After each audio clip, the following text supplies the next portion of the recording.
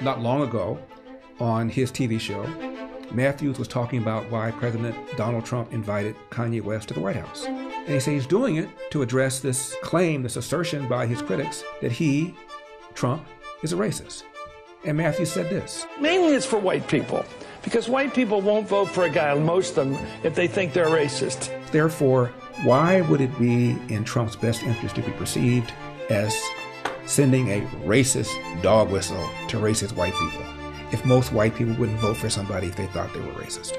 Yet there was a AP poll in 2018 that found 85% of Democrat adults considered Donald Trump to be racist. Later that year, Axios poll found 61% of Democrats consider Republicans racist, bigoted, sexist. 61%. 31% of Republicans feel the same way about Democrats.